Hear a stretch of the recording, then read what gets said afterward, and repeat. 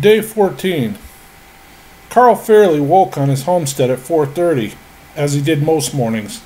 He stoked the wood stove and put the coffee on. He heard Zeb's horse approaching, and he stepped out onto the porch to greet him. They were having trouble lately with people encroaching around their borders. They'd always had hunters cross onto their property occasionally in pursuit of the game they were tracking. And Carl never had a problem with that and usually allowed it without too much consideration. Now, however, they were seeing increased signs of people on the property, particularly in the back section, the furthest from the homestead. A month ago, Carl found a deer carcass with only the head removed, a trophy now hanging over someone's mantle, no doubt. The senseless act troubled Carl, and he wasn't having it on his land. Also, last year he discovered a plot of marijuana growing that was partially over the border onto his land. Now, Carl wasn't the kind of man who involved the authorities, if at all possible. He simply burned the pot grove to the ground, stuck a note on a tree on the trail leading onto the plot. It read, "My name is Carl Fairley. Your garden was illegally planted on my land. This is your first and last warning." With everything that was going on, he decided it was time to strengthen his borders. He and Zeb were loading the gear onto the pack horse for a trip around the fence line to check for breaches in their perimeter and to fortify it where they could. They would be gone several days. Now, he was a bit uneasy leaving the girls and Abigail, but they had radios and he knew he could be home from anywhere on the property in less than an hour at a dead gallop. The two younger boys would remain back at home also. Now, Abigail was proficient in the use of firearms. Her dad had been sheriff in the next county over, and she actually worked in that department before she married Carl. She taught handgun safety and small arms training to the deputies there. She was state certified as an instructor and a range officer. Their daughters all knew how to handle various guns, and each one of them specifically knew how to use the 12 gauge that was leaning up behind the umbrella stand to the right of the front door. Carl was confident they would be okay. They had gone off for days before, but things were different now. This was a world without rule of law situation. The younger boys thought they were getting a couple days off as Carl and Zeb were heading off to work on the fence line. They found out that they were mistaken when Carl told them to make sure the daily chores didn't fall behind while they were gone.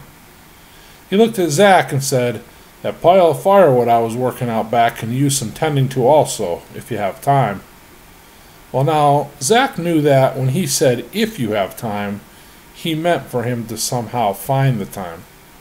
No, it was not going to be a vacation for him and his younger brother. In fact, it would be just the opposite. Carl climbed onto his horse, and he and Zeb rode off. At the church, we were loading the power wagon and planning on going to the home of Robert and Cynthia Crossman. They were a younger couple who lived just a few miles to the east on a cul-de-sac surrounded by neighbors. When we drove up the road to their house, when we drove up the road that their house was on, we saw 3 houses burnt to the ground. The one furthest up the road was still smoldering. The Crossman home was intact, but the front door was wide open. We entered in single file with our weapons drawn.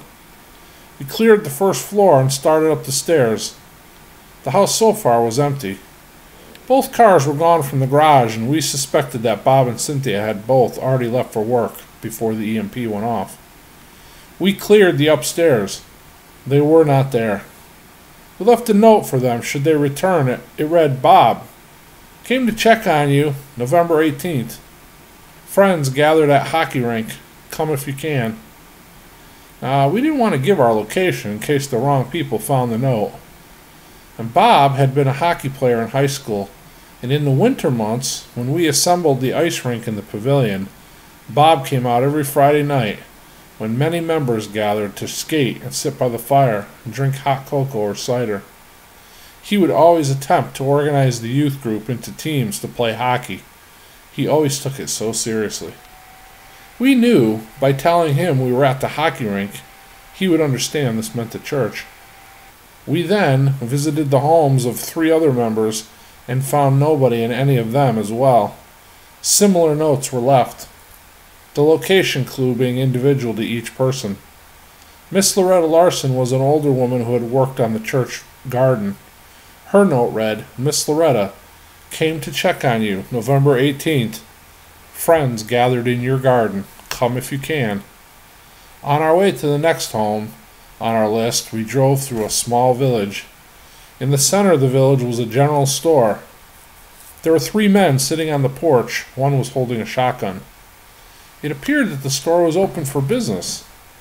We stopped and spoke to the men. They told us that they had some limited supplies for barter, and that we would need to have something to trade for as money was no longer useful or accepted at the store. Greg and I went in to look around, and Richie and Steve and Pastor remained on the porch. The woman behind the counter didn't take her eyes off us the whole time we were inside, and her right hand was out of sight just below the counter, possibly gripping a shotgun or a weapon of some sort. She was a hard-looking woman, and a chill went up my spine when I saw her glaring at us. I said hello. She just gave a quick nod.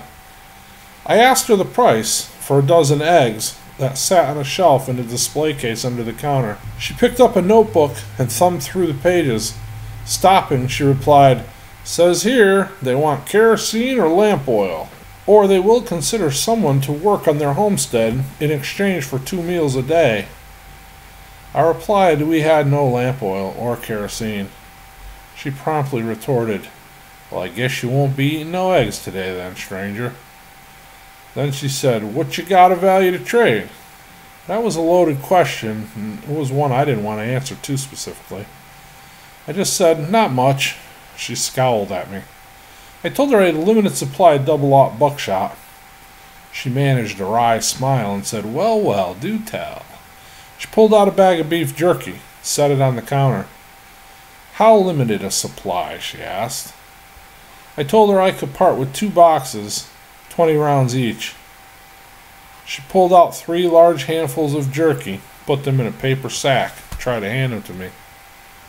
I looked down at the bag on the counter and said, "Well, I put the value of the ammo at about a pound more than what you put in that sack."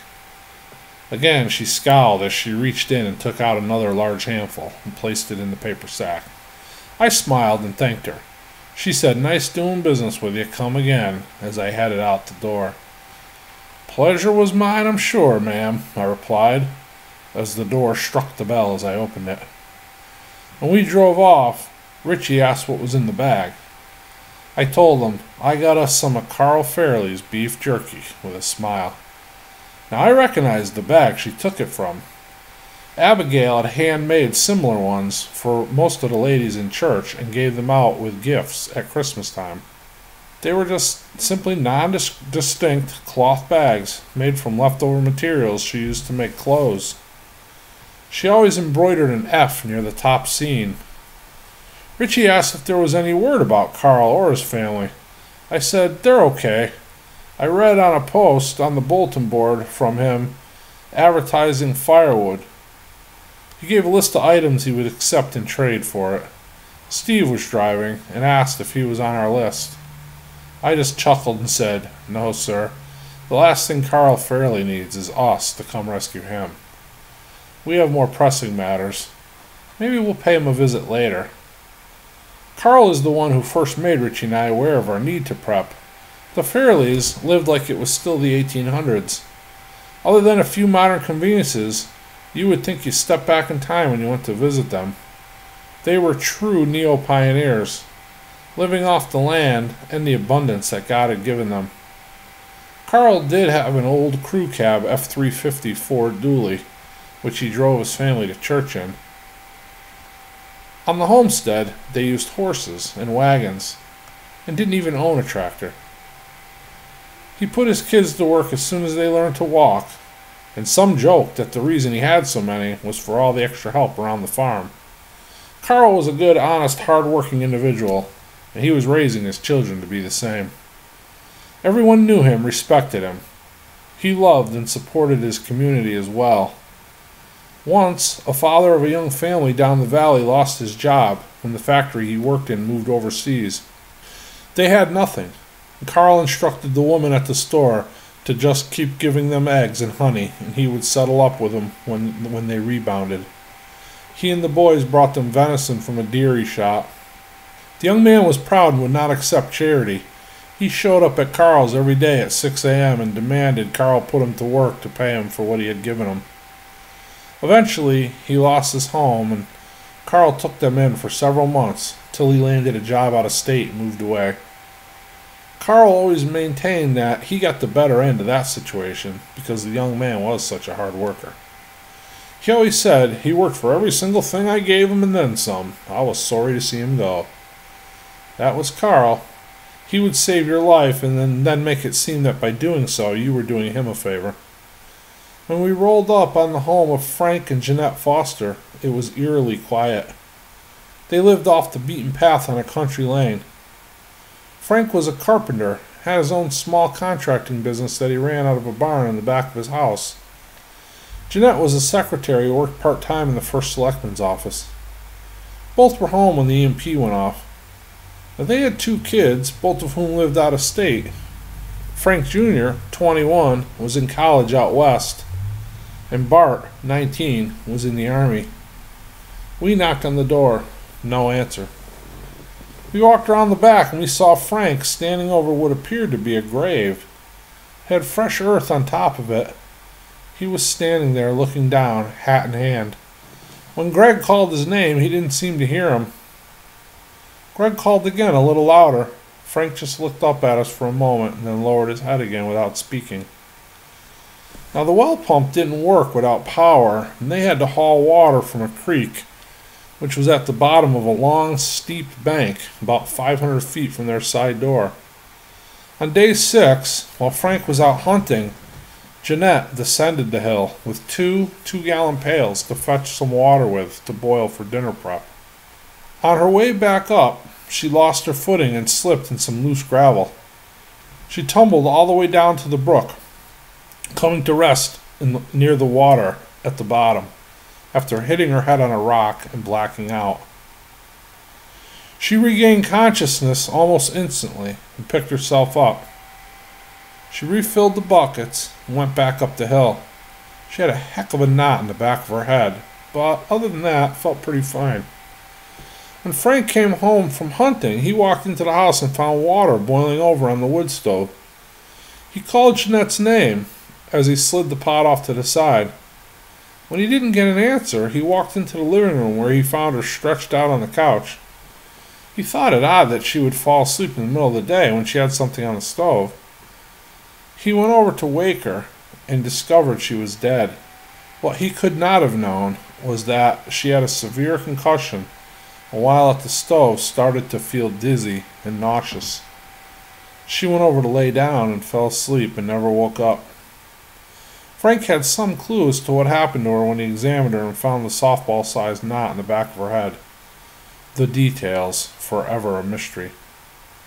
He buried her out back in the garden area she loved so much. Greg put his hand on Frank's shoulder and asked, "What happened, brother?" A confused Frank just shrugged and said, "I don't know," as he continued to stare at the grave. "I just don't know." Pastor let him inside and they sat at the table.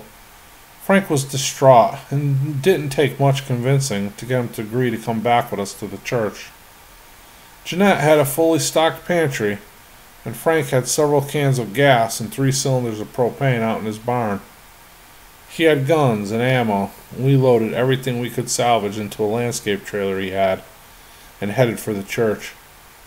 It was dusk when we pulled in and unloaded the trailer. Our small group now had 1 more member, 1 more set of hands to work, 1 more mouth to feed.